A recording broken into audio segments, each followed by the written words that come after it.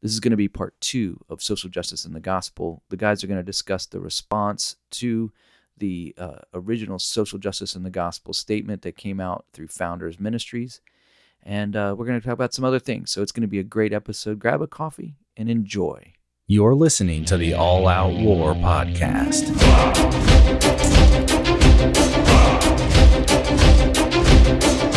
Well, hello, everybody. Welcome to another episode of All Out War. We are here bringing you to the intersection of faith, politics, and culture.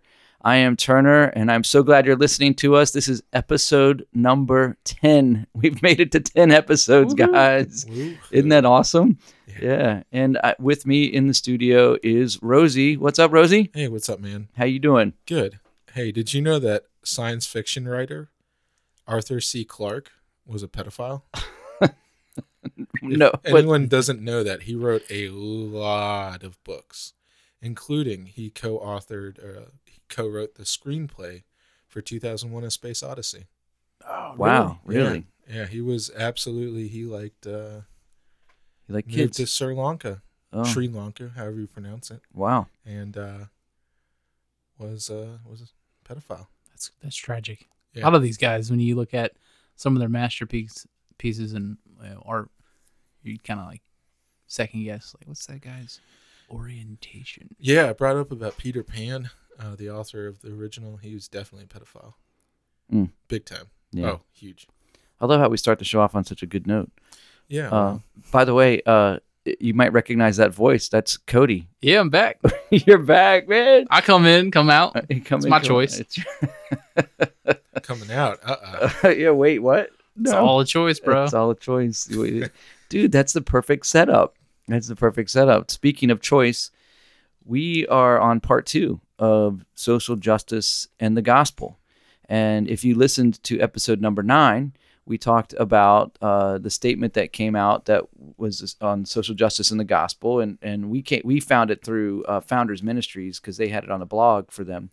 But there was a statement on social justice and the gospel, and we talked about these things last week. Pretty is over an hour we went over. There's 14 main points on that particular statement. It's a conservative evangelical worldview of these issues on the gospel, and it's the correct worldview. I mean, it's biblical. Yeah, it's definitely biblical. But you're right in saying that it's focused, geared towards evangelicals. Yeah, and then what that did is when they released that statement, and if you want it, you can find it on online and anywhere. But just Google Founders Ministries and then Social Justice in the Gospel, and you can find it. But what that did is that caused an uproar of other groups to come out of the woodwork that were in disagreement with that and wanting to try and bring their statements as well. And we talked about, in particular, a group that we were going to mention. We mentioned it last week, and we talked about it. We were going to just share what their statement was. And so this is the counter of what we learned last week. And obviously, you can say, well, if I knew what you said last week, then what do I need to know what the counter is? But we want to kind of unpack it because there's thinking and there's a worldview behind this, and there's some things that are more than it's just the opposite of what was said. And so we'll just go briefly on that in a minute. But this is a big topic, and there's a lot of confusion for believers today in social justice. I think when I think about like our millennial generation right now, that probably a majority of people listening to this podcast right now are millennials. A lot of them have been fed from a very young age specific worldview. And a lot of that worldview is connected to this social justice aspect of our culture. And even more recently, in the last probably 3 years, I've just noticed that it's bearing more fruit. It's kind of like culminated. And there's a lot of confusion for Christians on how do I both love my friend, my neighbor, but also not champion their behavior that's like contrary to God's word that I do know is true. And it causes a dilemma, and it's literally nothing new. I mean, this is something the church has been dealing with from the beginning, right? Because they were plucked out of a worldly way and they were given a new way, the way. You know, that's actually what Christianity was called early on, was the way. And so they had to grapple with these differences. And so it's not anything new. But for whatever reason, this generation is much more tenderhearted, and they're more compassionate. And a lot of the social justice side of these things plays into that in a negative way. So Yeah, I mean, it comes back to the question, like, what is it? What do we mean when we say social? Like, working definitions on both sides. Obviously, it's like public, but it's the things that people do together, with our interactions with one another, our relationships. And so justice on that one point, I think on both sides, someone needs to come in and just define what we're talking about when we say social justice. So justice, getting what you deserve, your due in this sense, like fairness, equity, equality. And on that side, no Christian in their right thinking, when reading the Bible, would ever say that they're against relationships that are not just. And so, in a nutshell, like, Christians are for social justice, if you put it in that blend of, of a setting. But when you attach to it the formation and the ideologies that conspired to make the words come together in a political sense, you get something a little bit different than what the Bible is presenting. Yeah. Because you got to ask the question, where did this buzzword come from? Yeah. And did they have any type of motivation to do something other than present? That's what I was kind of saying. Like, it's a generational thing. Like, I think for many, many years, our school systems have been kind of priming this mindset, just with the way that they are grooming and the way the education is, and the things that they prioritize and the things that they classify as, for important or not important, and value. I think those all play into this. Yeah, I was going to say, to kind of go on to this, the document that we're going to read, I was just looking at their about page. So to go on, it says, so the group that we're going to be reading is from the Progressive Asian American Christians. And it says, it is an LBGT. Interesting that they only choose those four. There's no plus sign? There's no plus sign. There's no A. There's no slashes. There's no hetero. Yeah. So it is an LGBT affirming, feminist, justice oriented, anti-racist, anti-classist, anti-ableist space that holds a wide range of theologies, which is interesting that it says that at the end, wide range of theologies. Yeah. Yeah. I mean, they leave room maybe for somebody. Maybe. There's room at the table. Yeah. Yeah. So that's who these people are. So, but here's the reason that one of the reasons that they get their voice is being recognized, because one of the things we talked about was it's recognized in circles that are not gonna follow the original statement on the gospel and social justice, or this is gonna fall on liberal, non-conservative, very progressive, church groups or church minds, or not even Christian groups at all, but allies in that camp, and just like in the evangelical world, there's conservative non-Christian groups that are kind towards churches and evangelicals, even though they wouldn't even identify as Christians, but they're, because of a political who they voted for or whatever, there's an ally there.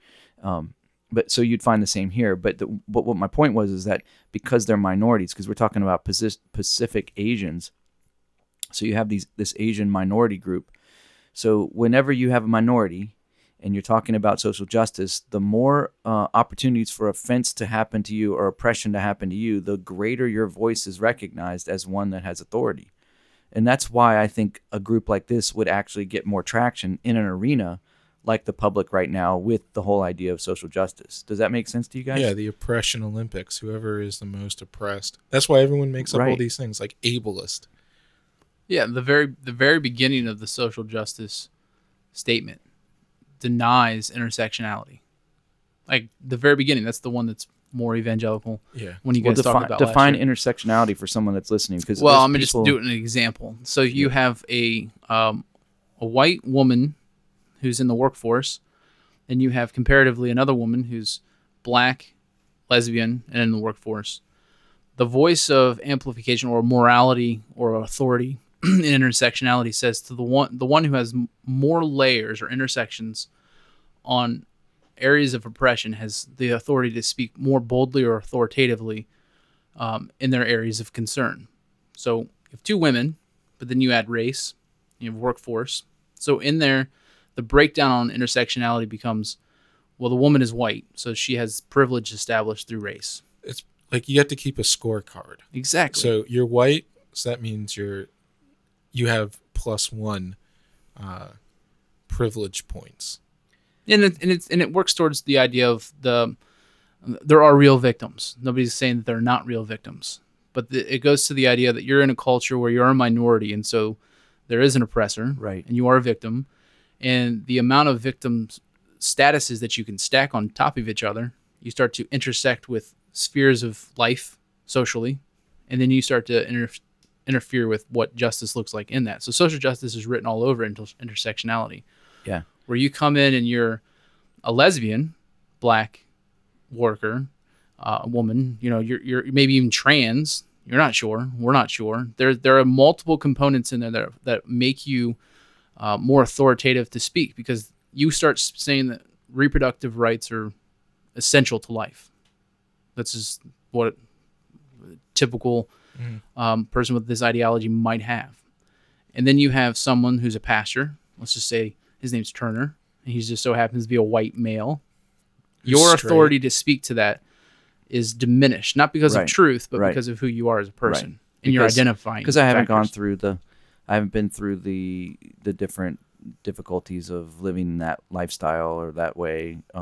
So I've oppressed people in that position, is what they would consider. Because you're white. Because I'm white. Yeah. But I'm not even trying. Like that's easy. So I'm not trying to make it, but just seem like that's. No, that's actually what's being done here. Like you cannot have a voice because you are part of a system and your ancestors. Yeah. And then not on top of that, you're heterosexual. We didn't talk about that. Right. So you have intersectionality, middle class too, in a privileged sense. Right. Yeah. And you're cis. Yeah. I have a cyst removed once from the doctor. It was on my back. So in a sense, if people want to get it, that's kind of when we're talking about. So let me. I'm sorry, I didn't mean to cut you off. No, that's fine. But this is where I get this is what drives me nuts, because the terminology is, they throw so many terms. Like you just said, cis.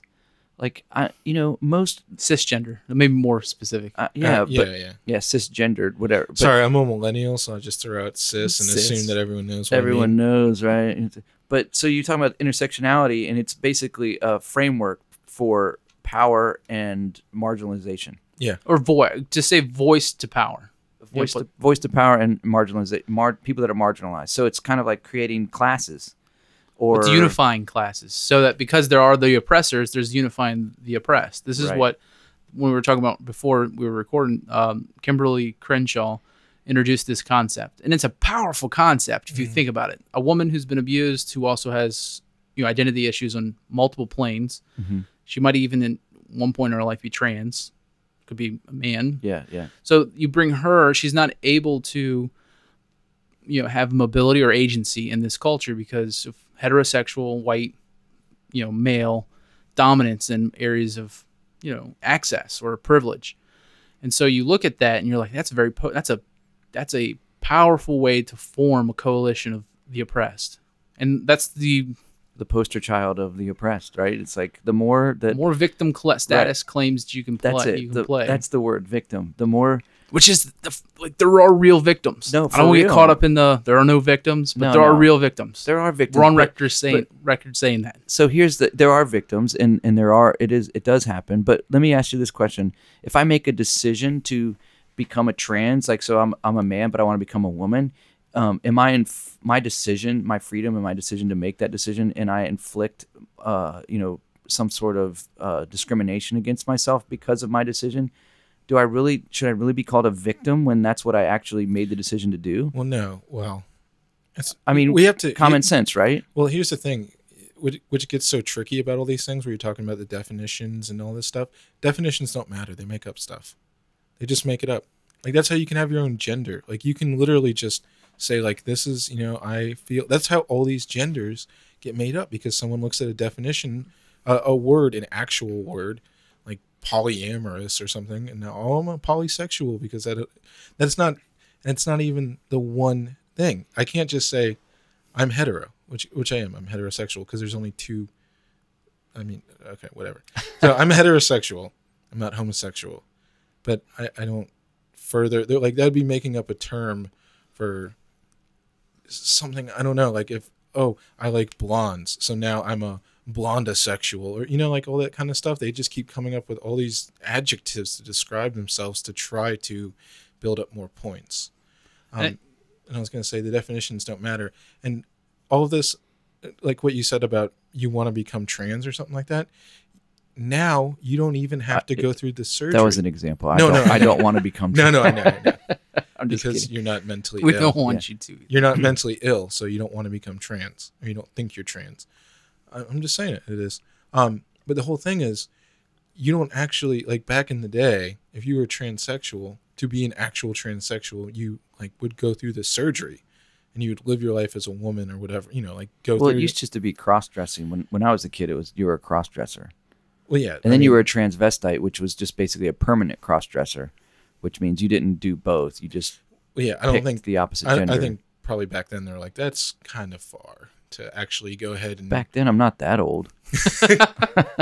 Well, we don't say transvestite anymore. Yeah, that's why he said it like he did, though. That's why I said it like I did. That was the term that was used. No, yeah. When I was in elementary school or whatever, in middle school, that was the term. Yeah, back in the 50s. Right. But anyways, the point. I'm just kidding. The point I'm saying is you millennials. That's what wag your. But anyway, the whole point I'm trying to say is you don't actually have to do anything now. You can just wear a woman's cut shirt and consider yourself trans And go into any bathroom you want. and you just say it. Yeah, you don't. And the other thing is you don't even have to wear. You don't even have to dress like. I don't have to put on a dress to say that I'm trans. I can just say that's how I'm feeling today, man. Yeah. I think maybe what Turner catching me off guard here. I agree with what you're saying, but I think what we're interacting with is people who actually care about those words. That is significantly different than a person who doesn't understand how words work. Like there is logic behind this. There's reason behind this. They're applying a lot of emotion first. They want justice. They want what they believe to be true to be felt by all people. Whereas what you're talking about is like, that's not true. That's not in reality. Well, yeah, because going to happen. Because I'm not sick. But what Turner was trying to mention, I know. what Turner was trying to mention is the idea of like, how can you claim then victim status for something that you've chosen to walk into? Right. And our idea, I guess, maybe we get to some of the Yeah, we meat are of going to get this, to that. is that they really believe that there's a claim for their oppression. And they have identified in this statement a very, very defined oppressor. And this is classic. This is what people on the conservative end get charged with all the time, like with now new buzzword or slang word. Is when we use two words, cultural Marxist, or this is a Marxist ideology. Yeah. When literally this stuff does come down to an ideology that's politically and economically based in socialism. I mean, just the fundamentals of what we're trying to argue now is classism. Right. Yeah. And you were talking about placing all these classes, which I think that accurately encapsulates what's happening.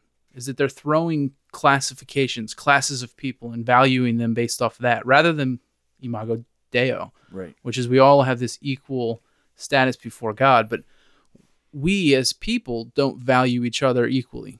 And the rationality behind why these people feel oppressed is because there are actual things that we can point to where that would have to be terrible to be the minority group and to come out and say, where do I exist amongst the majority normal functional culture?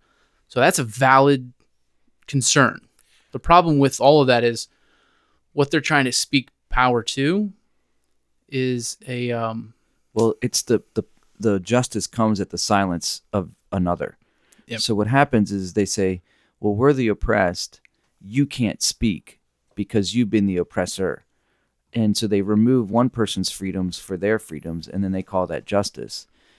But what is oftentimes not recognized is that their oppressions that they claim are, and this is what I was trying to get to, some of them are self-inflicted. Yeah. And some of them are made up.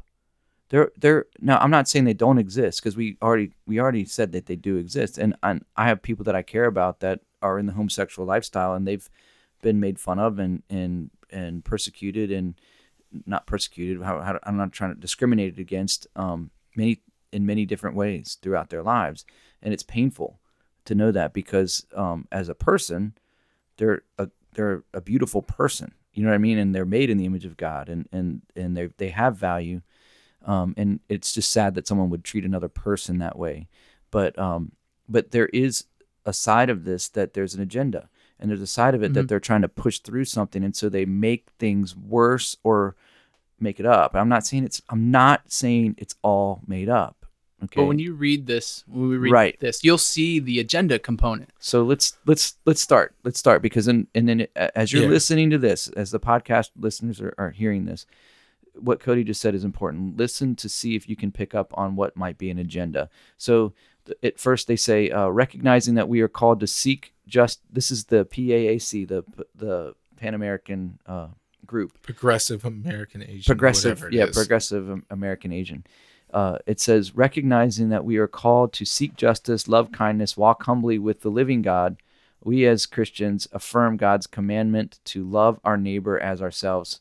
Micah 6:8, Matthew 22:35. I can't disagree with that. I think it's God's word. It's true. What we believe in the message of reconciliation as adopted by churches around the globe, that we are called to be peacemakers, salt of the earth, light of the world. We believe that God's will is for humankind to be reconciled to God's self, and to each other.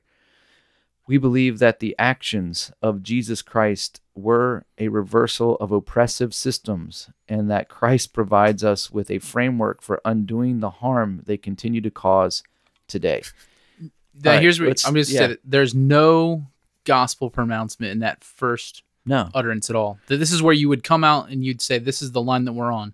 You would say you're on the line of what Jesus said, that I'm the way, the truth, and the life. Well, man comes to the Father. Like, they don't have that. Well, here's what I was going to say though is, and I'm not being picky here, but what they're missing and what they're implying is what Christ's mission was to do, and they're missing that entirely, because they say there that he undid the harm of this. He reversed oppressive systems.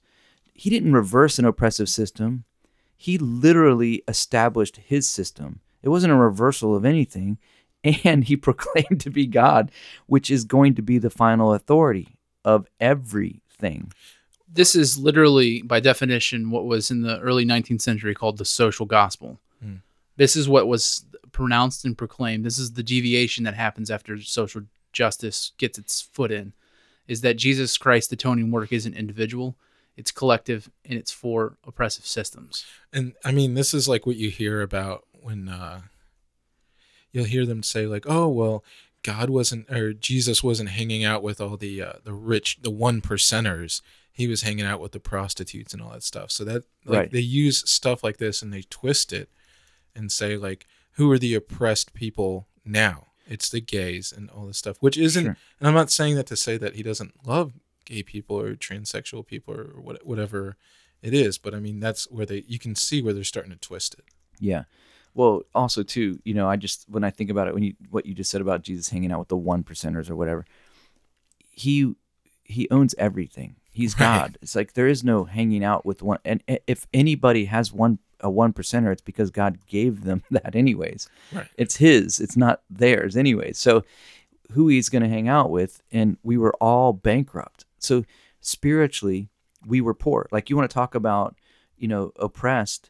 Spiritually, we were prisoners. We were poor. When he gave the Sermon on the Mount, he said, "Blessed are the poor," right?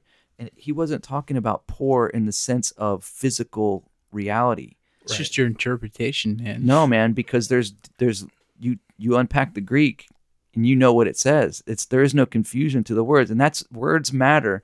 And I think that's why this is really an important, why the first social justice in the gospel statement being made was so important. This response, it only kind of shows the cards of what we've kind of known for a while. But it's what I said before we were, it's like raid. You're spraying it into the dark area and you're trying to see like, all right, that which is supposed to be here won't flee. Right. And that which can be called out from darkness will come to the light. It's seriously putting a plumb line down. So if you read the rest of this, you're going to start to see not only are they pulling from old school, and this is key for those listeners, There's a difference between social justice and social gospel. Social gospel is easily identifiable. You can look at it. It's a 19th century kind of a phenomenon that happened, and it worked itself through a lot of churches. Did it come out of Europe? It came out of Europe. Yeah. And it was a phenomenon that's essentially that blew up in the evangelical church, or prior to the evangelical church, sorry. It basically gave birth to fundamentalism, which basically said, wait, we Which need was the to be response more. to it, right? Yeah, fundamentalism was a response to it. We need to be more word-minded. And they were like, no, we need to be work-minded. The word got us here. Now we have to finish the work. And the work is pretty much what you just read there. It is redeeming culture, redeeming oppressive systems, not individuals. That's a secondary thing. Yeah. Jesus started it, and now we'll finish it. It's systems, yeah.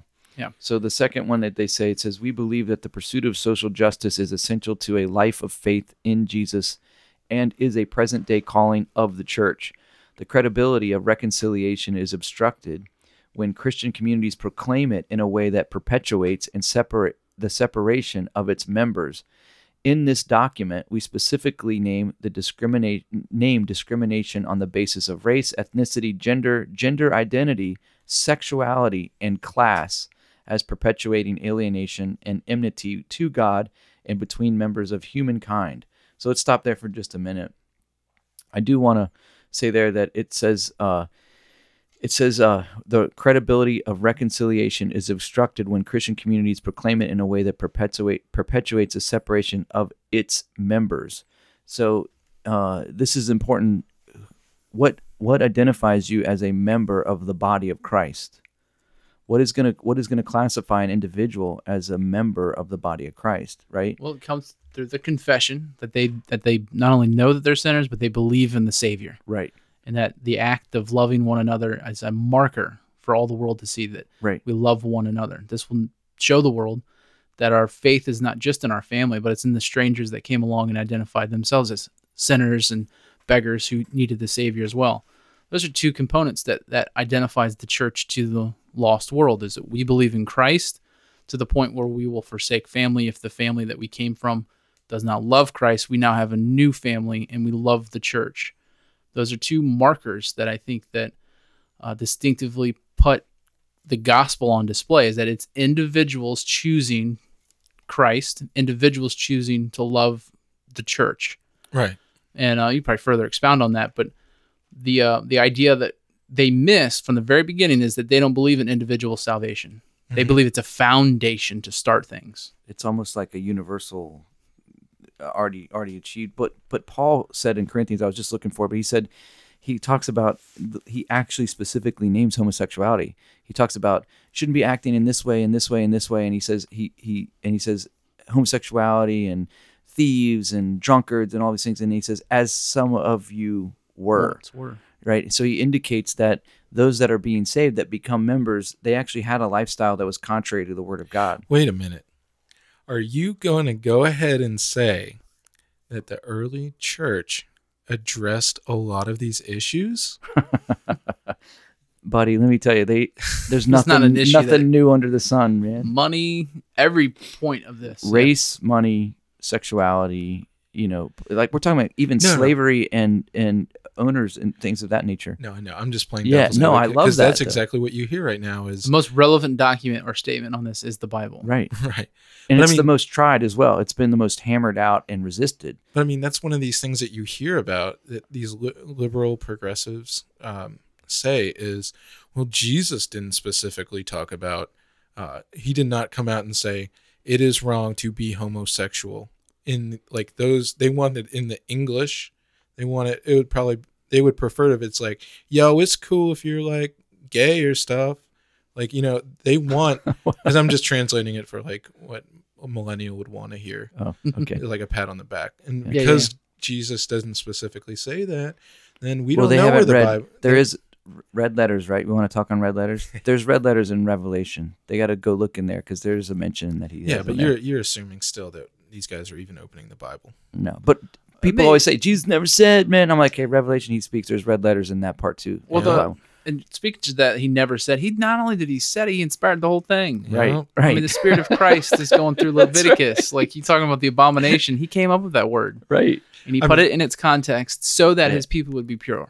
I'm just trying to play. I know the devil's advocate. Guys, it's a war, man. We're in a war, right? But that's an Right. easy. Be charitable. Yeah. You want to be charitable to those that claim that they're 100%. representing Christ, Yeah, right? But right. when you go through this document, you're like, they don't even like. They don't. They don't even like. They don't have the gospel right. So if you're coming at a position saying that your literal website is this statement on God's justice, and you deny the gospel, the most clear, defined, revealed justice from God was that He punished His Son. Yeah. He placed Yeah, wrath that's on the him, justice. and he gave Talk about not deserving, Mhm. right? And they in the jump they said the foundation of that sets us apart. Right. And it's like, what do you mean the foundation? Like it is the whole thing. Jesus is everything for the individual. And they no for systems. Yeah. They're like, I'm engaging now, but you don't know what you're talking about. Which is let's go further down, and you'll start to see that. So let's move on a little bit more. So they go into Now the we're Bible. starting the crazy stuff. This is the well, crazy biblical stuff. inerrancy. Yeah. Or they, we No, would believe that. But biblical errancy. so what's not biblical? inerrancy. What's biblical inerrancy? Inerrancy is it's accurate. It's 100% right. But biblical errancy means that there's room for mistake. That's what they proclaim here. It says, Which hold on before you go. Which goes back to what he was saying about it. He never spoke on it. He never Right, said it. Is right. because the inspiration of it, the errancy or the inerrancy. well, let's read it first before you get it, because you got a lot to say there. I can tell. So let's read. Our listeners don't know what they wrote. So what they wrote was, we affirm the centrality of the Holy Scriptures in our lives. They call them holy, at least that's good. It's a lowercase on mine. Yeah, mine too. The Holy Scriptures in our lives as Christians called by Scripture to mission in the world. It is inspired by God and handed from community to community through the ages as a living document, a living God through the written word. The word is living. The written word commands us to love God and our neighbors, which includes combating injustices such as racism, xenophobia, sexism, misogyny, ableism, transphobia, and homophobia. What is ableism? Can someone help me out with that? So that one? means like if you're disabled. Okay. So if you're disabled, you get privilege points because you're disabled. Like So- an able-bodied person. Able-bodied person.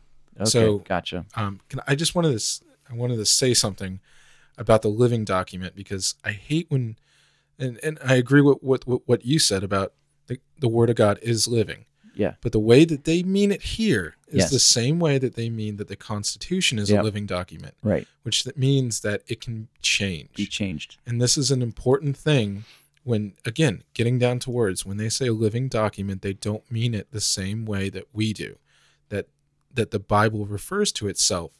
They don't mean that. They mean that this can be updated, this can be changed, it can be reinterpreted using modern frameworks.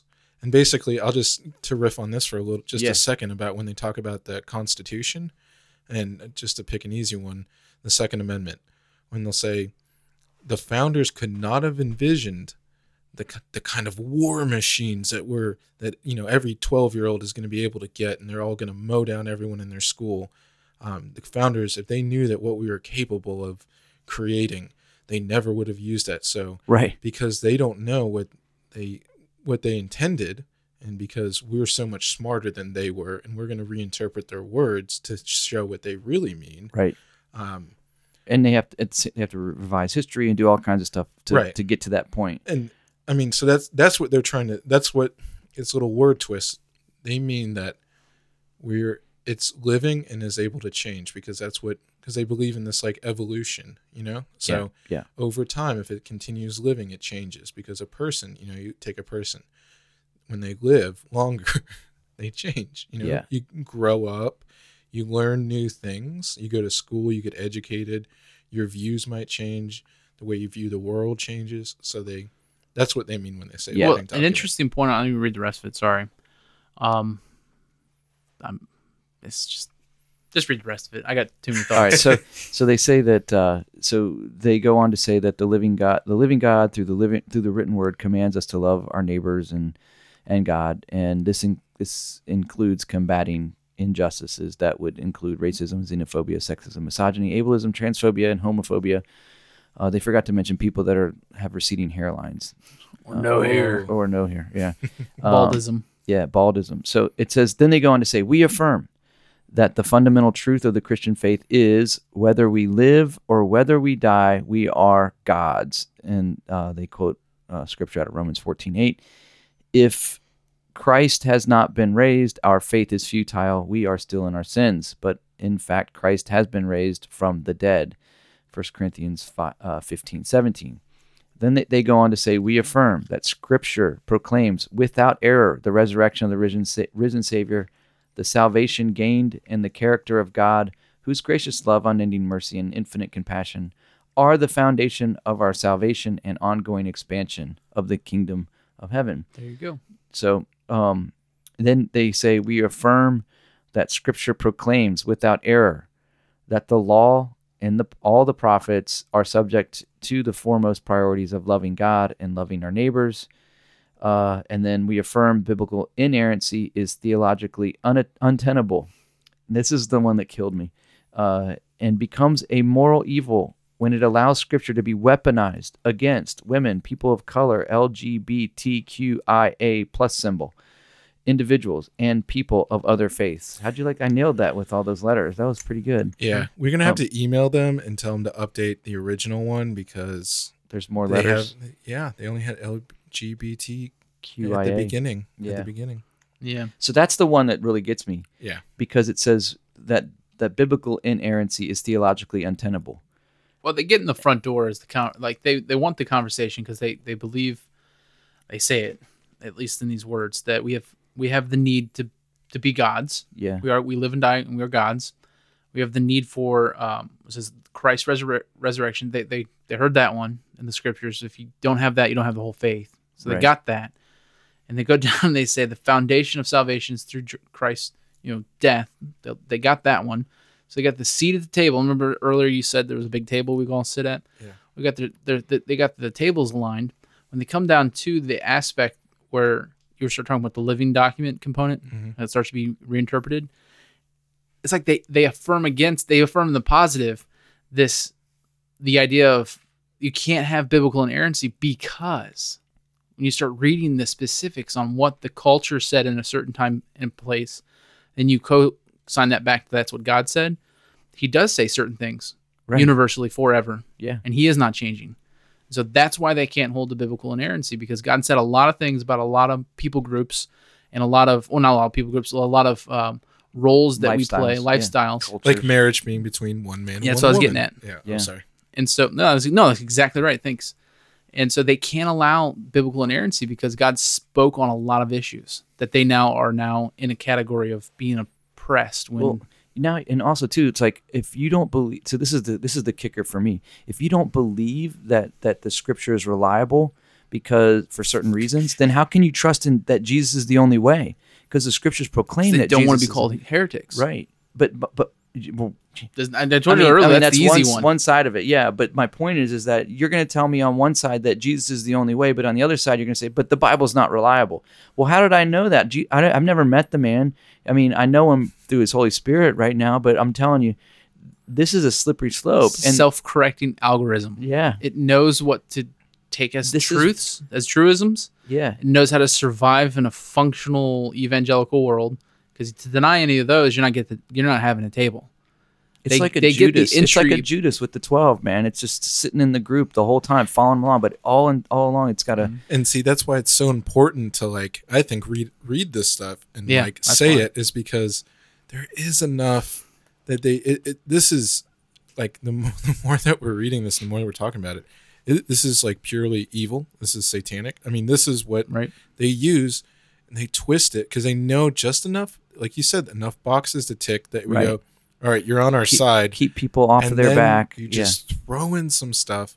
And if you don't, and it's really, I mean, this stuff is so, because no one can see us, we're really trying hard not to laugh when we're reading some of this stuff. Because the next for Jack. Steve, take a breath. Take a sip of your Coke Zero. I want to respect the people that they probably put some effort into this. There's a lot of stuff. So we should probably say that we still love these people and believe that they. Well, I want them to come to true faith in Christ. Yeah. Right. Yeah.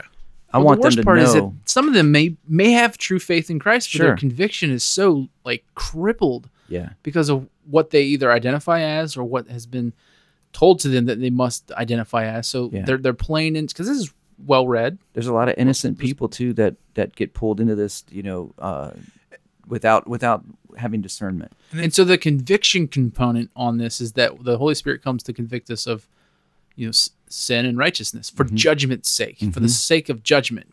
And so they just basically said we can't believe in inerrancy because it's immoral evil.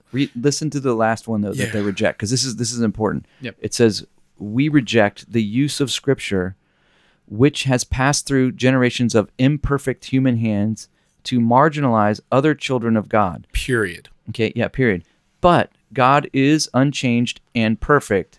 So as flawed beings, we seek to emulate God's character, perfect justice and grace. That doesn't. But here's the problem. So they're saying that they want it both ways, and that's really what this is boiling down to. They want it both ways. They want both. They want heaven, but they don't want the lordship of God and the rule of His kingdom in this area of their life. I mean, because God has statements on these things. Right. It's almost like one of those things that is very common, especially among men or women too. I mean, once you hear it, I mean, this is obviously a problem with women too. But I'll just say it. So you hear guys when they're like, "Oh, okay, I know I'm saved. I'm saved, right? Because once you're saved, you're always saved." And that's another thing. But just going from that basis, which is I believe we that. all agree on. Yeah. So I you believe can Paul. Exactly. No, but okay. So common thing will be like, well, I'm not having sex with my girlfriend, or maybe you are, or you're looking at pornography, but it's not sex, so I'm not bringing that commandment, or I'm not lusting. You know what I mean? Like you use these rationalizations. It's because the world is seeping into it, and that's like the lens that they kind of give themselves a pass. Well, I'm not committing adultery because, or they'll try to say something like it's not as bad as sleeping with a girl.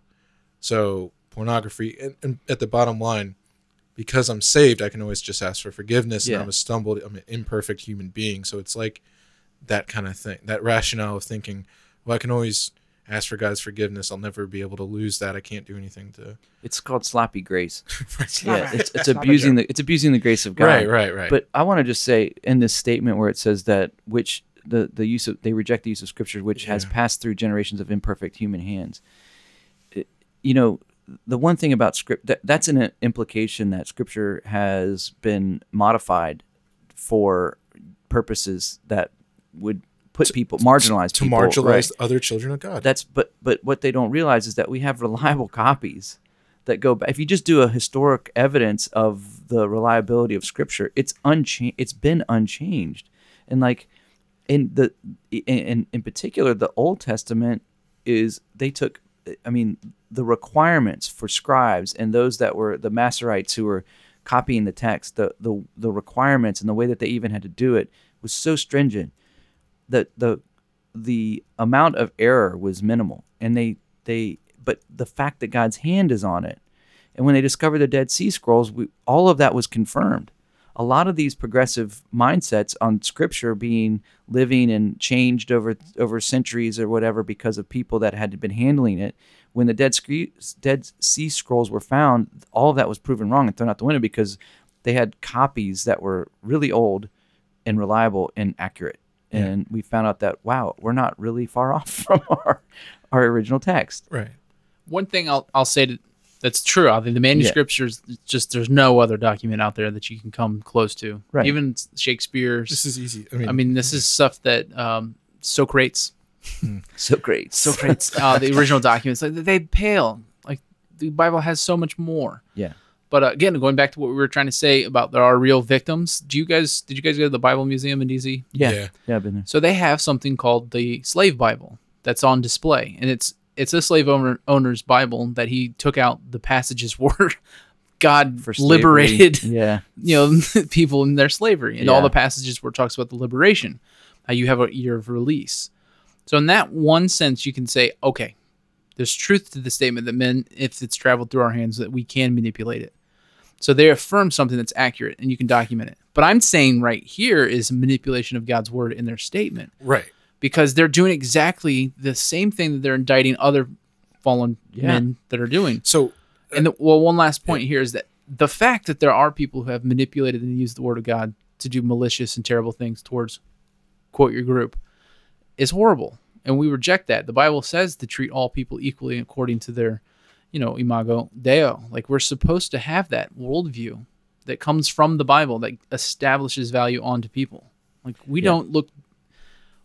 We are not able as Christians to look down on somebody because we're all broken equally. Right. What this does is it basically says if you have a view that's so high of the scripture where you're actually quoting it literally on areas of, class or whatever category, then you're actually unbiblical.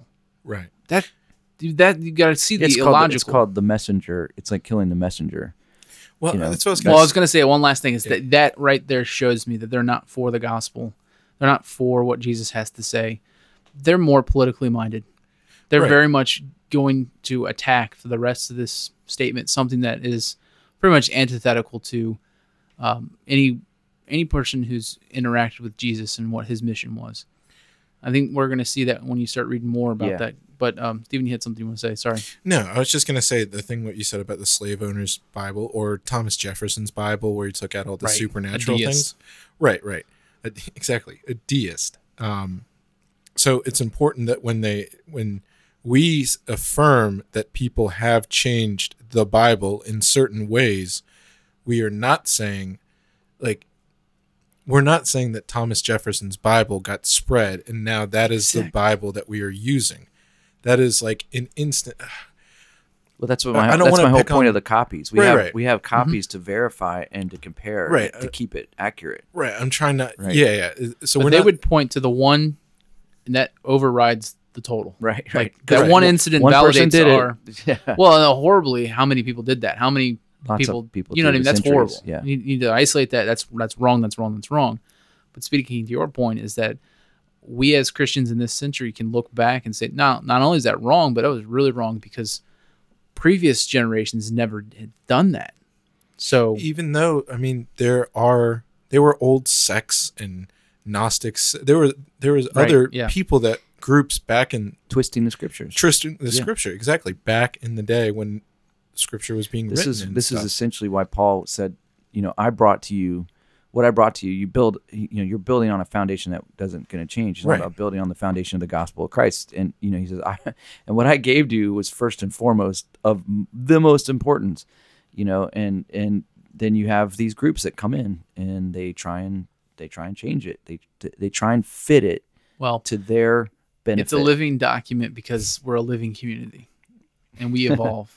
And so therefore, whatever the word has spoken on definitively in one season, it's subject to change. They're not outright saying that, but they're saying that. Yeah, that's what they're saying. Yeah, they're saying it. We can twist this enough to fit our agenda. The personal salvation which Jesus died for on the cross for all the world, for all those that would believe, every single person that Christ saw as the potential believers in Christ, they're saying maybe. Right. Let's give some time. Let's see how this works in 10 or 15 years. Yeah. They're not outright saying that, but to the point you can see right through it. It's like they're not even. But the other thing too is that when you talk about like some of the things that they are saying, like for instance, when they talk about, hold on, I just want to go back. I have to scroll back up here on my iPad. They're talking about transphobia, homophobia, misogyny, ableism, xenophobia, racism. These type of things. When you read in God's word, I mean, this is because of the gospel. Paul could appeal to Philemon's owner to let him be set free, because he was a slave, right? Don't say that. Don't contradict the Asians, Asian PAAC, the Progressive Asian Americans. Yeah. Well, but no, that's because of the gospel in a culture where slavery was happening, and it was approved of, and it was in all parts, on all areas, at different levels, some good, some bad. But because of the gospel, he could appeal to him and say, hey, you can set that guy free. this guy could be set free, and or give him his freedom. Which I'd said something like this, and I don't mean it to be too offensive, although it will sound offensive. If Jesus is your model for the social justice warrior, then he was a really bad social justice warrior. Yeah. So was Paul. These are people who articulated in word to submit, to give to Caesar what is due to him. Yes, it's monetary, but Paul said that the governing authorities were placed there from God to distribute authority and justice against evildoers. Right. Whoa. And then he ended up having his head cut off while he was in Rome by the ruling powers that be. Right. Clearly, there's injustice in that, but these are not the people that you're looking for. Yeah. If you're looking for the example archetype of what a social justice warrior looks like, because these guys literally died for the cross. Early Christians, right? They faced all kinds, just because of what they believed and what they were living out, not hurting anyone, serving other people. They were actually a benefit to a culture and society because of how they were helping and serving and feeding the poor, and so, but yet they're being killed and persecuted for their beliefs, for what they believed, right? Yeah, and I mean to say the social justice in the aspect of what we're about to get into. Yeah, I don't not want to compare social either. functioning and how we distribute right things that are due to one another. Yeah. Like that's not what I meant. I mean, I'm kind of poking fun at the fact that the social justice topic that we're talking about seems like has two Jesuses. Yeah. You have the Jesus of the Bible who came to die for our sins. And then socialist Jesus And then that told you to sell his. That's what they believe. He came to distribute his righteousness for systems to be more functional. But wait. I'm going to go back to a point that you said that I'm pretty triggered over here. So you're meaning that God allowed Donald Trump to become president? I believe so. Yeah. So much in the sovereignty of God that even despots that rise to power, God has not only his control over, but his purpose. To the point where he allowed his son to come into a nation which was under the oppression of a ruling nation. Right. And in that, there was they were already oppressed. Yeah. Yeah, there was proxy leadership that was coming through this, like the ruling councils of a religious group that God never appointed. It was like layered. It was intersectionality. But think about it. You had the Romans, and then you had the ruling religious class that was against them too. Like the Pharisees and Sadducees. And then, this is a good point. Then you get this Jesus who shows up, who does no crime wrong at all. Right, he doesn't even break the Sabbath because he's the Lord of the Sabbath. Right. Like he doesn't do anything wrong. Although they accused him. They accused him many times. Many times. And so what are they? He gets this. But they were just accusations. They get the trial, and he gets through it, and he doesn't say a thing. And right. even Pontius Pilate washes his hands of it because he sees the injustice of what's happening. Yeah. And Jesus proclaims, "Like if I wanted to change this, I'd send my angels." Who did they ask for? Bar Jesus. Give us Barabbas. Or Barabbas. I'm sorry. Yeah. Barabbas. Which yeah. means insurrector. Yeah. He was an insurrector. But you see that like all the opportunities Rebel. for him to basically say, "Rise up for my people, liberation." Actually, they killed him because he was so weak. Like this isn't the one. Remember when there's the accusation that said that there was somebody that came through and it was bad for us.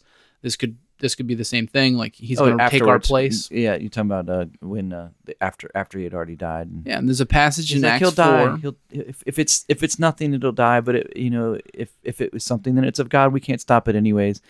That was Paul's Pharisee who he was learning under, Gamaliel. Yeah. The last point on that was that he said that in Acts 4, he says that this was all predestined by God, in the sense that God has not only his governing hand on all things, but to essentially assign back to God any type of indictment for your victim status that you're claiming. You're basically saying, I'm being defined by other people's sins against me. Whereas when Jesus dies on the cross, and we're not Jesus, but he's defined by his righteousness that he applies to the sinners who he died in their place. Yeah. He took the victim status, but he had the righteousness in God, which took the justice of God to finalize. Well, the only work. reason the victim status was there is because he truly was holy. Yeah, right. And he is the only one who can claim that. Right. Only ever. He's the only true victim that has ever lived, and he lives evermore.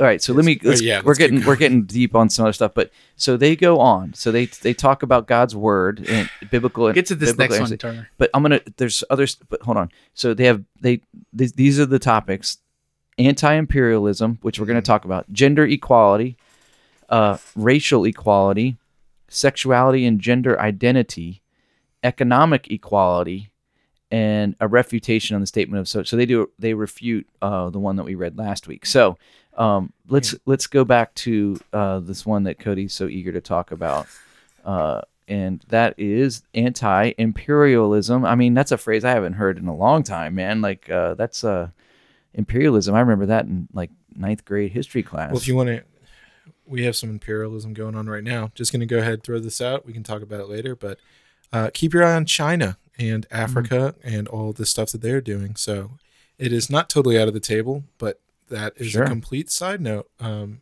everything. But I just thought I'd throw that out there. All right. Anti-imperialism. We affirm that colonialism and empire are forms of domination, violence, and control that run contrary to the teachings of Jesus.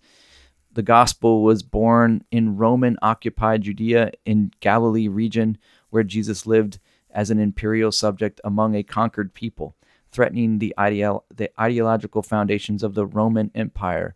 Jesus said, "Blessed are the poor." Oh man, they're using my own words. Hold on. Blessed are the poor, as he challenged those with power and wealth to forfeit their possessions. Told you, socialist Jesus is right here. That's right. That's right. As God delivered the Israelites out of Pharaoh's rule in Exodus narrative, protected Daniel and his friends from the violent rule of King Nebuchadnezzar and the Babylonian Empire in the book of Daniel, and cast judgment on Emperor Nero and the Roman Empire in their persecution of the early Christians in the revelation of John, we understand that God does not stand with the conquerors, but the conquered. So let me just, one thing here. They said the Exodus narrative, right? So we're not even sure if they believe it's a real text or just a story. Right. It goes through and they place the judgment not to the people of Israel, but to Nebuchadnezzar. And you go down further, the judgment goes to Emperor Nero, not to the people of Israel or the early Christian Jews. And then the last one, they basically affirm that they're preterists. They believe the book of Revelation already took place and happened in 70 AD. And it didn't just happen against all those that are ungodly. It happened against Nero. If you see a theme here, the judgment from God isn't against sinners or the rebels that are, in Israel or early Christian Jews who are underneath oppression. Well, it's against Nero's name isn't even mentioned in the book of Revelation. Well, that's what I'm saying. They're showing their hand. Right. They're basically saying all judgment that comes from God is against systems. Right. Only them. Do you see that? Yeah. That's insane. As your statement is like God's only really upset with governments. Yeah. Right. It's like that's why we should hate Donald Trump. Just saying. That's what they're I'm saying they start to show their cards here. But sorry, go ahead. Your turn. So they affirm anti-imperial sentiments of the early Christians who called Jesus Lord, a politically loaded term that was typically reserved for Caesar. Or God. In spite of I'm getting triggered. Right. In spite of Roman persecution, the early church flourished underground. The willingness of early Christians to die for their faith inspired others to take up the cross. Well, they'll move on. Like they're basically saying the only reasons that Christians identified the word Lord to Jesus was because Caesar was Lord. Right. Well, the only way that Caesar was saying that he was Lord is because he was Lord over all of the other lower forms of gods and systems. That's right. He was a system. Yeah. But God had already revealed himself in the quote unquote narrative of the Old Testament to be Lord. Oh yeah, dude. So when you claim that Jesus is Lord in your New Testament, you're in the New Covenant era, you're basically saying that Jesus, the one who came in the flesh, is Adonai, like he is the Lord. Mm-hmm. He has both rule over my life because I've submitted myself to him, but he also has rule over dominion in the whole world. Yeah, we're not debating that. I'm just saying, like, you're showing your hands when you read this. I mean, this is like someone, using a word. I'm trying to think of like a good example of like now where, like say Jesus or in the past they were saying that, Jesus was going to come and he's going to use the term president. And all of a sudden, we call someone else president. So by calling Jesus president, we're sticking it to him. But Lord was used all over history. I mean, if you owned land and you were, you had right. They were considered. They still use the term Lord, and you rented out property or whatever to other families for farm or whatever. They'd call you the Lord of the land or whatever. But what they're saying is because they're calling him the term that was given to him before, and because humans had before Jesus was born, they were using that term on the earth, that because they were using it, that was like a big sticking it to the man. And they're talking about the anti-imperialist. Yeah, so that's the point that they're trying to make. This they're is not a political making a theological statement. They're making a political statement. And they're now they're saying like we actually infer our political narrative and ideology from the early Christians. Right. So they're getting closer and closer to the origins of Christianity, which is they're more biblical. Right. Well, they don't even believe. We identify with the apostles, but we're not going to believe anything that they say, or anything that how they live their life. But we're victims too because someone gave us a weird stare. All right, we decry. They decry. So they affirmed, and then now they decry. Oh man, if it wasn't so sad, it would be funny. It's funny. No, it's pretty sad. It's sad. Because when you read this, they're lost people, man. And it says, we decry the collusion of Christian faith leaders with state power, which began during the time of the Emperor Constantine and continues today. Boom. In North America, early European settlers who stole native lands and launched the African slave trade, the African slave did so in the name of Christ. Oh, that's a convenient. Yeah, Jamestown in 1619. That was all Christians. Yeah.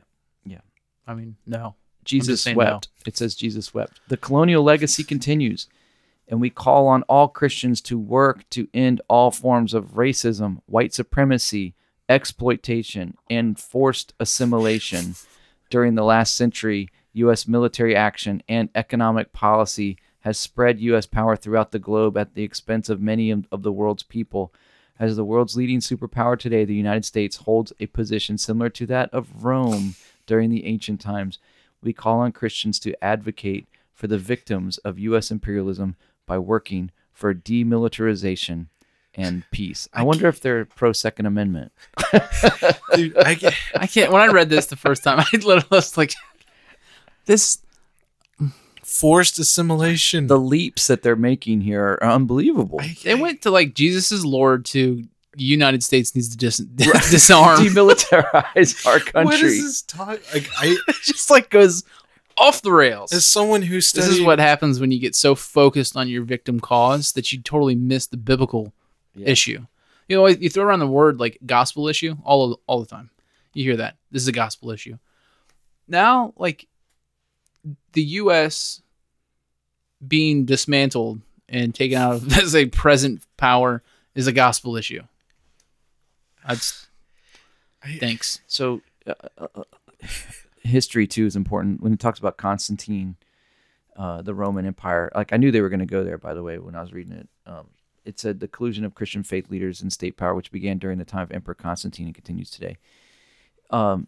Constantine, if you know history, he put the cross on because which they don't. They don't, right? Apparently they have an issue with history. There were some battles that were won, and some Christians were forced to fight because they were actually put into the military through a slavery act from the Roman Empire, and they prayed for God to give them victory. They didn't want to die, and they won. And Constantine was like, well, these Christians have something that we need to continue to win in military prowess. And so part of it was he started putting the cross on their flags and their shields, and the Roman Empire had this interesting bizarre connection with Christianity in that way, and then he allowed it to be freely, exercised in the empire eventually.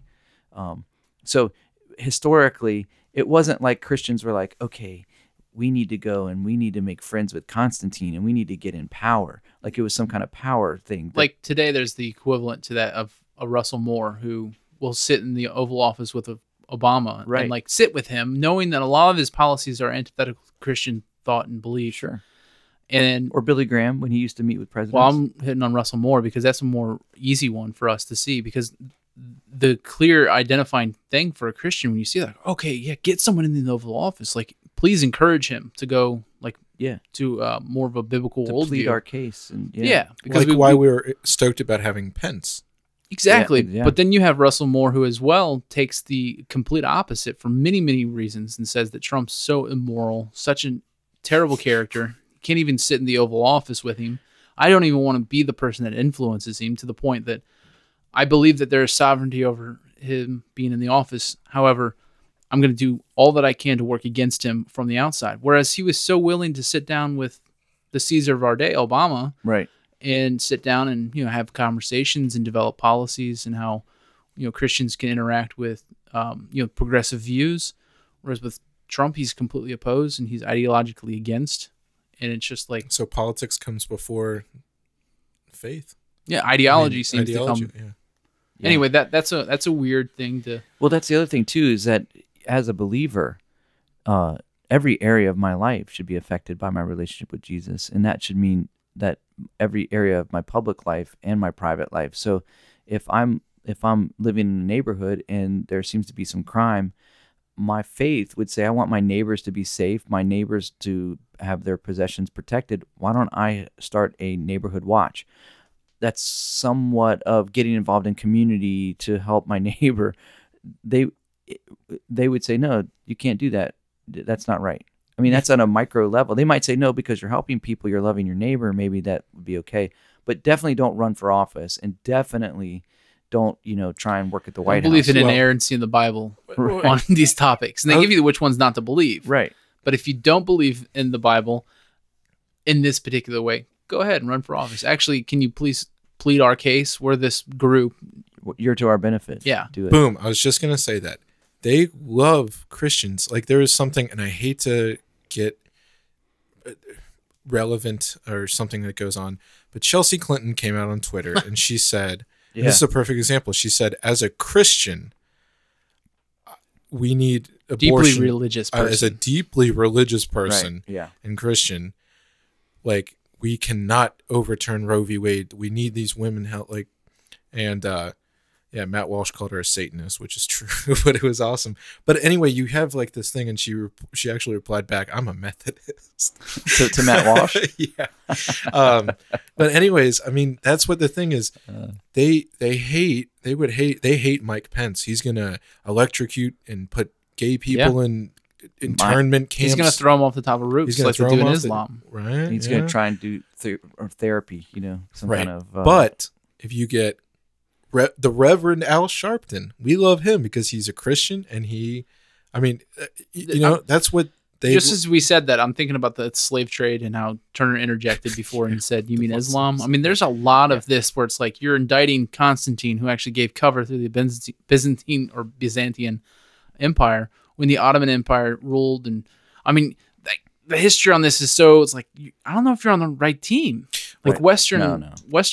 Westernism in itself actually breeds, someone who's listening might not like this, the idea of liberty of the individual and the personal responsibility. It actually, from this inception, birthed democracy. It took a lot of trouble and trials to get there, but the Western thought process and the way that we're actually able to actually individualize things, it comes through the Christian worldview. Judeo-Christian worldview. Yeah. So when it was married here, Right. what would you rather have had? Islam? No. What would you have rather have had? Like, this is not the best of all outcomes, whatever your argument would be. Right. But what would you rather have? Or, I'm going back 2 steps, is not God in control? Mm-hmm. And if he is, this is by God's divine providence. We don't have to approve of all the events that happened. But where are we at now? And they're lamenting actions that have happened. Well, I was going to say, you're basically saying, do we believe that God can use people maybe that are unchristian for his purpose? I was getting to that, yeah. And I was going to say, just as He also always has. I mean, they quoted Nebuchadnezzar. Yeah. With Daniel. But not at the point where they were making it. I know, Yeah. but I mean, that's an example right there. Or Pharaoh. Yeah. For he was raised up. It said God actually hardened his heart, so that they could get out. Hopefully the listeners see that our jabs are Right. like poking the worldview that they have. Like, Yeah. they want the good promises, the Right. ones that talk about like love, justice, and God's grace Yeah. for things in general, But at the expense of the rest of truth. and the particulars of functionality, like how do Right. human beings operate. Yeah. And when we start talking about that, then they say, "Oh, you can't use the Bible like that."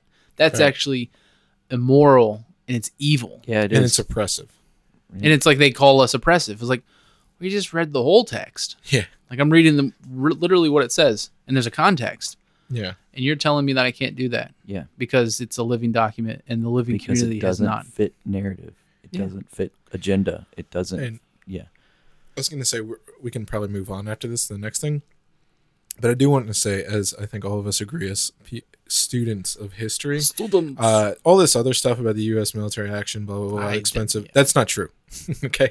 So, like, that stuff, that's not how. And we're actually, they're protecting, so that they can have the right to put out stupid statements like this. Yeah. We're protecting that right. So, at many levels. We could break all this stuff down, but this is just nonsense. So, all right. So we've been on for a while here, but I wanted to say, so we have gender equality, we have racial equality, we have sexual and gender identity. Which one? And then economic equality. Which one of those do you guys want to go next? We can't probably cover all of these on this particular podcast. Well, I mean, the idea we could probably do two of these. The gender equality. I mean, the idea of what gender is, the social construction that has developed in the last several decades as to what a gender is. Well, they're what they say is they only address women. That's it. They only address, when it comes to gender, they only address women. It says women are of all experiences, and those marginalized genders, marginalized genders, as having necessary roles in teaching, professional, and spiritual authorities for all. And what they're saying by that is the Bible doesn't say that. By when they have to affirm this stuff, women of all experience in marginalized genders as having necessary roles in teaching, professional, and spiritual authorities, they're giving the inference that the Bible does not address. Well, the generic one would be that, Paul says, I would not have a woman preach, teach. So there's that one that they'll say, women can't do that, which the Bible actually says the women can't not teach. They can teach. But when Paul speaks in a particular matter, he's speaking about elders. They get that one wrong. Professional. Are you talking about nuance? No, they're just wrong words. But yes, nuance in one sense. And they say professional. Well, any Christian who reads the Bible goes to Proverbs 31. And you're talking about the most professional woman in the world and has maidens who are employed by her. Yeah. And she makes her husband's name great at the gate. Seems like there's a family involvement in this family-run business, and the wife has taken the lead, and she's got like pearl, or she's got silk or purple as the color that identifies it. It means that she was in the wealthy. Yeah. And the last one, spiritual authorities of all. So again, they're hitting on this notion of, well, women don't have spiritual authority, so we affirm that they do. It's like it's just they're talking about the particulars of what was before said, that you cannot have biblical inerrancy on areas that oppress people. Yeah. So my wife has biblical authority or spiritual authorities, but they're quantified and they're applied in her gender role, which they would say to, you're oppressing her. That's what they I'm would not. say. The Bible is. They say you're oppressing her by not letting her be the spiritual authority in your house. But I was going to say, we can probably skip through this, but I want to hit some stuff here. It says, we understand that we are in a world that disproportionately enables men to commit and reinforce this culture of violence. Which one was that? We affirm? No, we condemn the last one.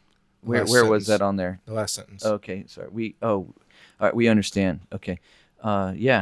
Men to commit and so this is basically essentially a feminist. It's rooted in feminism and modern feminism, not traditional feminism. Radical. It's okay to say radical feminism. Yeah, radical feminism. Yeah. But I mean, right there. And I do love they condemn complementarianism in all forms, which is what you were saying. Like at our house, we have roles that were designed and made by God, and this is what I said last week. In the podcast on episode 9, I said God put a blueprint together, and you're looking at the blueprint and you're saying, oh, it calls for this structure to be made this way. That's so bigoted. That's so hatred. So full of hatred that has to be that way. I want to do it my way. And the structure could never stand because the architect and designer, who is God, knows how it should be. If we can just apply it to the blueprint, we'll find the most success. That's just general basic knowledge. And what they've done here with the ideology is that I'll say this, you guys listening podcast people can go do your own research, but Johnny Money invented essentially the term gender, splitting up the actual organs that correspond to your natural designation from God, physical and very much chemical.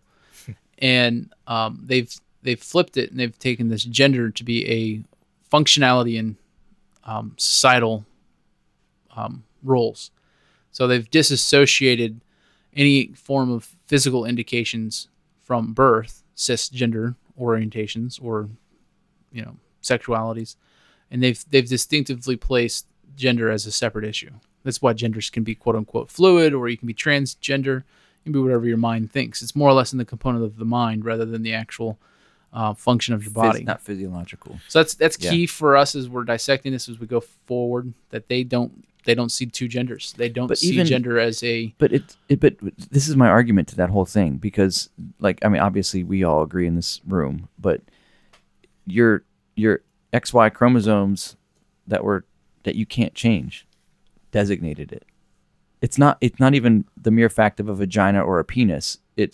And by the way, because I just said that, that's why we're an explicit podcast. We're on iTunes. Yeah. I had to, but no, it's not because you have one of those two things that you're a man or a woman, right? And that's what they're taking away. But it's actually deeper than that. Right. Those things exist because of an XY chromosome. It's you can't go that deep to change it. I feel so bad for the B community. The bees. They're told that there's no two genders, and they're the only ones they're attracted to. Yep. Bisexuals. Oh. Bi means two. I mean, that's something like the whole walking contradiction. So it's a contradiction, yeah. Yeah, like they don't know how to handle it, so they break it apart. It's gender and sexuality. Well, I do want to touch on this because I think this is just so absolutely ridiculous that they say this. We acknowledge that a disproportionate level of such violence, they're talking about gender-based violence, is inflicted upon our sisters and our queer, non-binary, and transgender siblings, especially towards those individuals of color. We understand that we are in a world that disproportionately enables men to commit and reinforce this culture of violence. So, what's their definition of violence, though? Is it that I say that you're wrong, or that I don't agree with your lifestyle? That's what they would say. They'd classify words as violence. Hate speech is violence now. Yeah. But I mean, this is so frustrating. It's weak. It's weak. But so I mean, this is where you see this has nothing to do with theology, right? And they're saying we are in a world that disproportionately. Well, hold on. If words are violence, God calls sin, and right and wrong. So if that's the case, then God's pretty violent, because He calls things out, right? Yeah, that's why they reject biblical inerrancy, because you just quoted the Bible in context in an area where they didn't feel fluid enough to agree with you. So you're oppressive. There's one truth, baby. Let's go there. Well, you're seeking to that. I just jump in here and read this. We reject the notion of the immutability of gender. So there's the affirmation in that would be gender is fluid. So it can go down the toilet if it wants. Apparently that's where they're taking all genders. They can flush it. And they're doing that, knowing that the last shall be first and the first shall be last. Why did they quote that? Yeah, how does it even fit in? As well as Christ's prioritization to the least of these. So they take these truisms, things that make sense in context, and they throw it back and they say, see, this is where Jesus, to their collective group, spoke about gender. It's like, no, he didn't. He talked about how we serve one another and how if you want to gain any type of prominence that would recognize you among men, this is your social justice component. Right, yeah. Like, go be socially, functional justly. Right. So that when you do act, like I can see you as God, I can give you prominence in the kingdom appropriately. Don't do it out of a place of, I want this for myself. That has nothing to do with gender. And this is a really important thing that to kind of kick back to the idea of socialist Jesus. Yeah, the two Jesuses. Yeah. Right. When he talks about this stuff about serving one another, this is an individual commandment to you, to me, to you. I'm pointing at these two guys and myself. He did not tell the government to do that. So that's a huge distinction that they're making. And they would make that case is right. Yeah. We need the government. As we're reading all this stuff, the Bible, the government. At the same time, they want the government to take everything and make it equal, and that's the end goal here. So it's important to see. I mean, when Jesus says this stuff to sell, to give your cloak to someone who doesn't have it, he's not telling the government to take everyone else's cloak and give it to people that don't have cloaks. He's telling individual mandates, right? And that's what, again, this idea that you were talking about as the individual, this. If you were to summarize that, like acting justly with your neighbor, proves like Right. that you have a proper relationship with Christ. If you're claiming to be Christians, then your external indicators will be whether or not you're an oppressor or you're a liberator. Yeah. Like those are words that we could agree with. Like, that's true. But the forced aspect, the imperialism of love that is forced on us, that you must be doing this, or this goes not. This goes back like what you touched about, the whole meaning of life. What is forced love even love? Right. Right. Yeah, I think that the idea of volunteerism, because we are sinful, even though God requires us to do certain things, we can't force somebody to prove their love by telling them that you have to meet these quotas because we're checking you out. Actually, what's so funny and ironic about social justice, it's the absolute opposite of what Jesus says about doing your works in a secret fashion. Like, don't let them be known to people. And the litmus test now as to whether or not you're in Christ is if you're doing justice openly. Like, has this pastor spoken publicly about this issue? Right. Yeah. And there's a pressure there. There's a legitimate pressure that they put, but on. From the world. Yeah, it's from the world for sure. It's definitely not, from the word. But so let's move on. So the next one is racial equality. I don't know if we really need to spend a lot of time on that. It's something that's been, we've talked about it before, as a group, and we're running out of time. I want to go down to sexuality and gender identity, and then I want to close with just some ways that we can really balance this out the way it needs to be balanced for the listeners that are listening to us. But it says we affirm sexuality and gender identity. It says we affirm the beauty in our diverse gender and sexuality minority identities. So that sentence alone. We recognize the image of the divine reflected by each of our LGBTQIA plus siblings who are loved unconditionally as they are. Okay, so just the gospel alone, you come as you are, but you leave completely new. I mean, John chapter 3 talks about being born again, and something is given new life, and there's an old that's left behind, and there's a new that's born in. And Paul says that there's an incorruptible seed that's deposited within you that will eventually, grow out, and we'll see the culmination of that seed when we get to heaven. And so, when we talk about someone that's making a lifestyle choice, okay, they are making a lifestyle choice, and it's contrary to the revealed Word of God. And I know you, Cody, you're like, yeah, but that's not what they believe. I get that, but the reality of that whole thing is that you can't legitimately make a statement like that they're loved unconditionally, that therefore they must remain as they are. That's the problem. That's the problem. They're not. I mean, these guys are. I mean, they're showing their cards. I keep saying that they're not Orthodox Christians. I mean, I can't not say that they're just not Christians. When you affirm this type of statement by saying gender is fluid to the point that you want these people to remain in an opposing position and postulation against their Creator, who wants them to submit. Mm. Now, again, we can read further that they want them to flourish in these identities. So they want them to go off and to have these relationships. They want that because they believe that it's identified through experience and through nature, and they affirm that. Nowhere in this are you seeing that they talk about original sin through Adam, how we have imputed sin that corrupts us, that we're broken. Yeah. And they never address the fact, there's a key question, is that did God create us unable to obey his law? The answer is no. God created us whole and perfect in Adam, but then in Adam all has fallen. All are now broken. Right. So they don't have an answer. They just basically affirm the fallen state.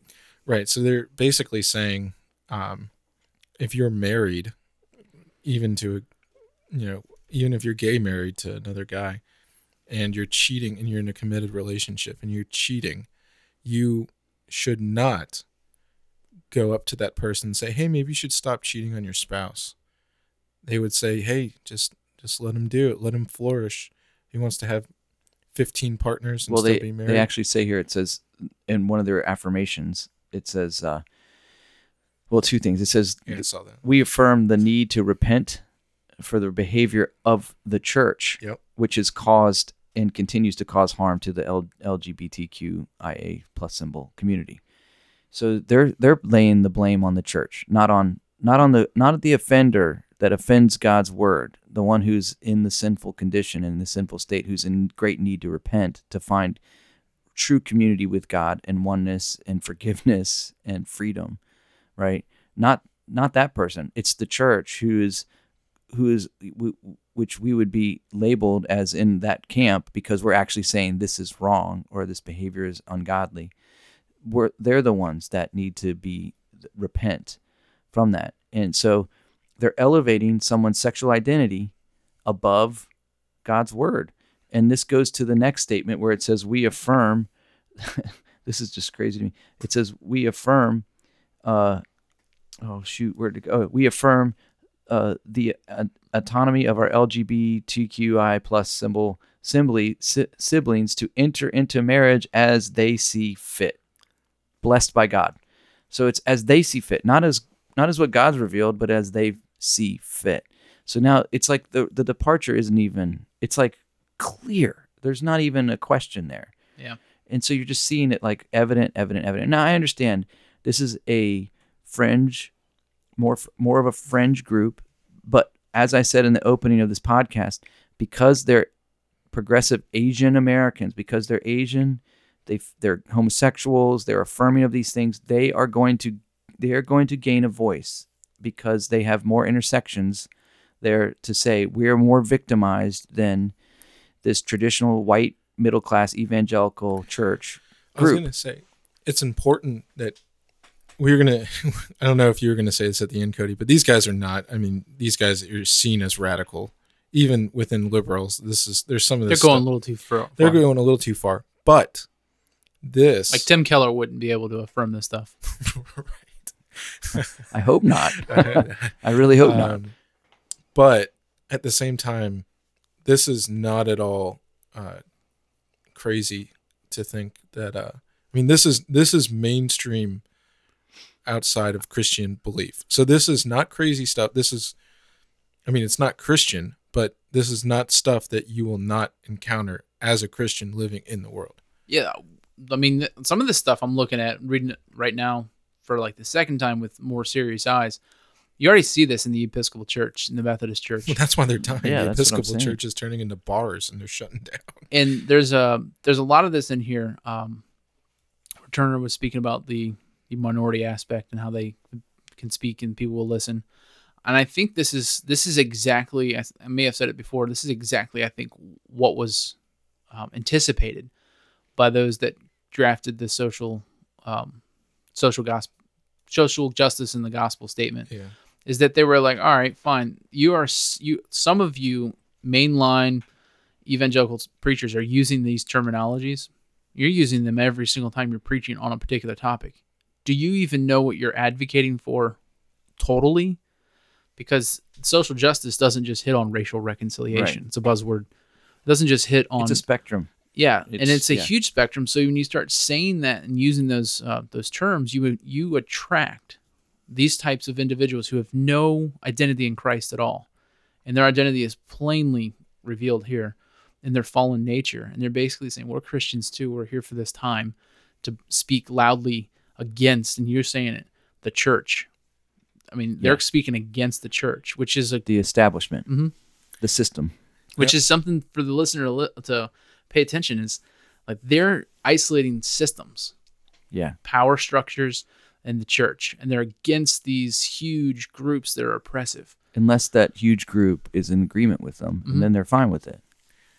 So I just want to read this last part from the sexuality and gender identity because, again, this is just, we reject the notion that gender and sexual minorities should aspire to being cisgender and heterosexual. We reject mandatory celibacy and conversion therapy as ineffective, psychologically and physically harmful practices with potentially fatal results. I think that's really interesting because I mean, just that's a whole thing. But it's interesting how they said, we reject mandatory celibacy and conversion therapy as potentially fatal results. I don't think that's unintentional that they put that as Of course not. so they're saying, I mean, they're equating the two.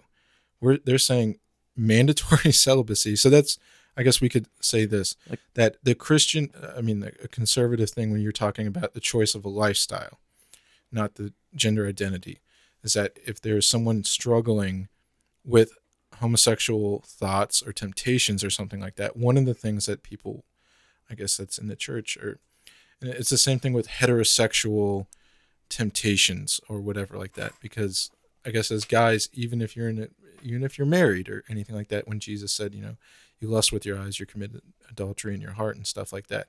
And I mean, not to go on that too much, but guys in a committed relationship will look at other women lustfully. I mean, I don't want to say a normal, and I think it's a normal thing that the human drive is to reproduce as much as possible, at a very base animal level. So there are things that I don't want to say it's like a struggle, but heterosexual guys, especially in this, it's just the flesh. It's right. The flesh, the appetites of the flesh. But we are told we're told to suppress it.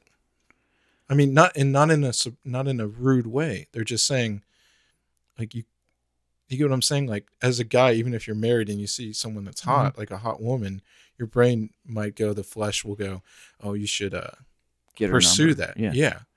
And so, or with pornography or stuff like this. So with the gay, we heterosexuals suppress a lot of stuff as well. And so one of the things that like a typical Christian response, which is biblical, is to say someone that's struggling with this stuff, maybe in a rare case, the Bible does talk about celibacy for life. And so, there's a difference between acting out, like what they want is for a gay person to say, I will always be gay, and I don't want to, God did not create me to be alone. And if this is the only way, celibacy can't happen because I have to be sexual. I'm a free sexual, butterfly, and I need to fly and, do all this stuff. Yeah. And they've created these categories. Gender, totally created that one. They've restructured the definition of sexuality. So now they've given themselves more fluidity. That's a word.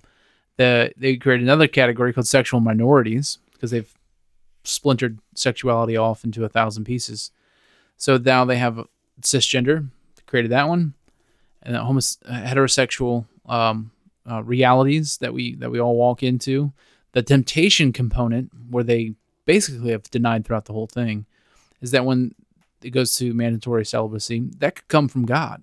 And what's their problem? They deny the specifics when it comes, especially biblical specifics, when it comes to areas of people who feel oppressed.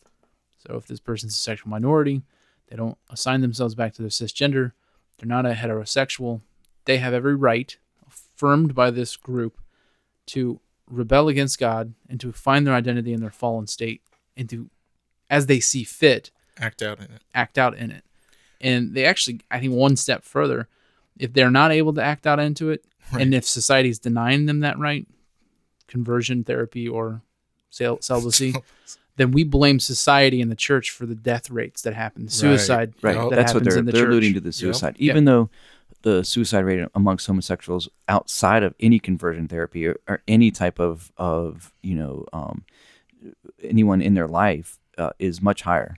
Yeah. I don't know the statistics off the top of my head, but the suicide rate on homosexual lifestyle is much higher because of what comes with it. And they would say, well, that's because of oppression, and but we would say there's a deeper issue going on there. Well, I mean, but I want to just say something, So if there's a believer that's listening to this right now, someone who's a Christian, and they struggle with same-sex attraction, or they're not sure how to handle this, the answer is not to go jump into this type of what they're saying, because what you're experiencing with that tear in your, the pool of is it right or wrong is actually identified in Romans chapter 7 with the Apostle Paul, because he claims that there he says, I keep doing things I don't want to do, I do what I don't want to do, and he says there's literally a war inside of me. And it's the law of sin, and that's the law of God. And he says that I then myself, in my mind, am a slave to the God's law, but in the sinful nature, a slave to the law of sin. This is the dilemma of every believer. Mm-hmm. We're going to have tendencies, weaknesses, and God gives us an answer. The answer is in Romans chapter 8, which is life through the Spirit. You walk in the power of God's Holy Spirit. So now you appeal to a greater power. Instead of giving in, you appeal to a greater power and you walk in that freedom. It doesn't guarantee that every moment will be free, right? So when I'm as a heterosexual, when I see a woman, instead of giving into that temptation to lust, I exercise self-control, which is a gift from God through the Holy Spirit. I have to do that through God's Holy Spirit. Mm-hmm. And what they're simply asserting here is that they're reducing the power of God's Holy Spirit in a converted believer to non-existence, and that you must remain in the place that you are, and that you can live how you want, and that your desires and your plans are greater than God's word, because God's word has been handed down through sinful men who changed it for their benefit.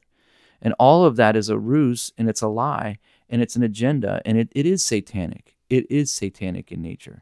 And if you want to talk about faith and deeds, we want to talk about what that means, because they're talking about your true testament to being a Christian is when you fight for injustices.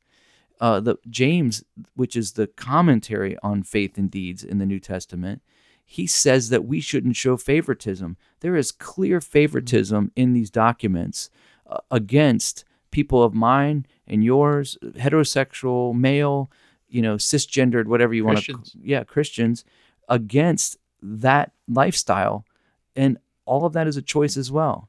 So when you talk about it, he says don't show favoritism, and then the other side about it is when he talks about the deeds that you do, he says those deeds are the result of your faith. Mm-hmm. They're not the other way around. It doesn't gain you access to heaven. It's because you have access to heaven, you now can and will do those deeds. And so there's a lot of backwards thinking and a lot of upside down and a lot of just error in what they're doing and denial of truth. And I just want to say this: if you're listening to this and you are finding yourself, if you're listening to this because it came by you and you're like, and someone said to you, listen to these Christian dudes and how wrong they are, I want to urge you to repent of what you're believing right now, because there is a righteous and holy God who loves you and wants you to be with him. And he does not want you to live apart from him, but your sinful behavior and your denial of his truth is going to prohibit you from having access to him. And so if you simply will repent and believe the truth, you will gain access to him by the power of regeneration of his Holy Spirit in faith. It's an act of faith, and you will find freedom for the first time in your life, possibly by doing that act. But I would say do not remain in the condition you are, because that is an eternal state of separation from God. And that means you'll move from this life into eternal separation in eternity apart from him. And that is not a place you want to be. And I would say heed the conviction over your heart right now. Turn from that sin, repent to God, ask for forgiveness, and find freedom in Christ. That is the only place you're going to find wholeness and freedom and true justice that you desire. It'll be in Christ Jesus. And that's all I'm going to say about that. No, I'd agree on 100%. It's probably a good place to wind this whole thing down.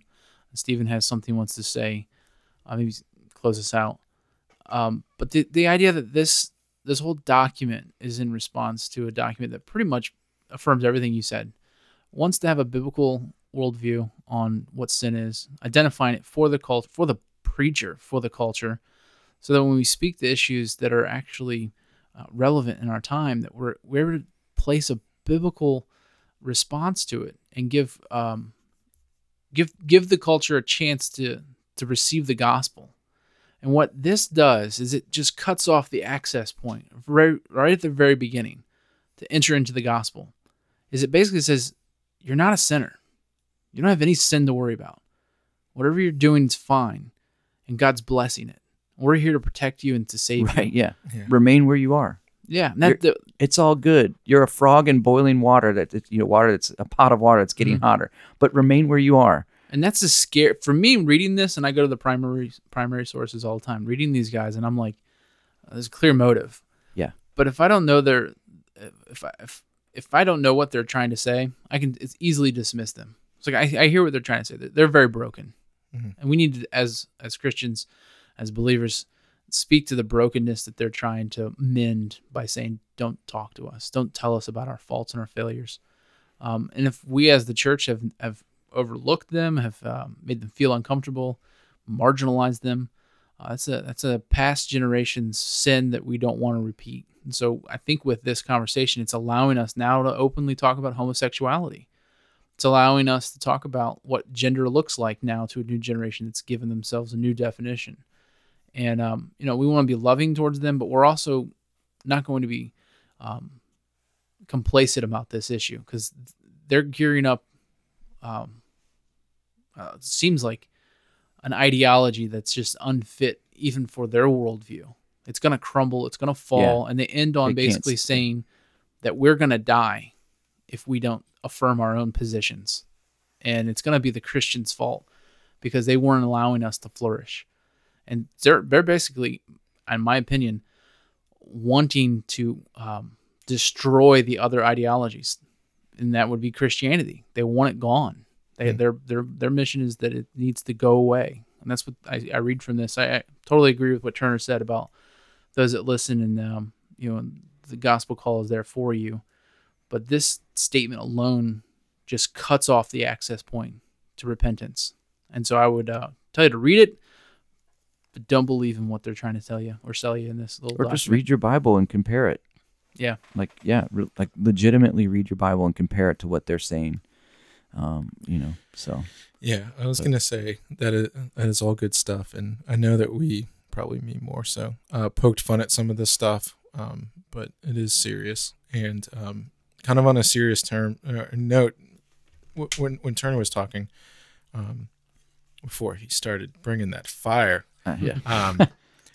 that it's a lie from Satan that if you're born with a certain sin, and I'm not picking on anything in particular, that you will die with that, afflicted in the same manner that you are currently afflicted with.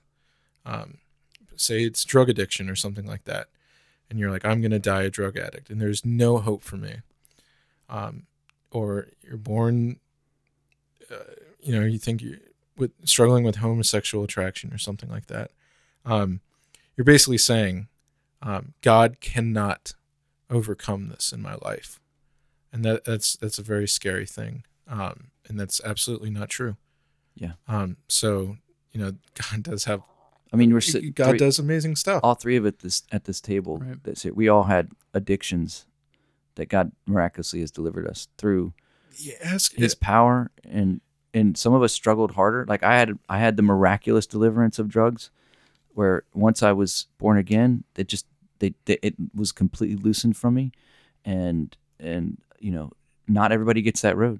Some people, they have to fight through it, but God's so good, and He's a deliverer.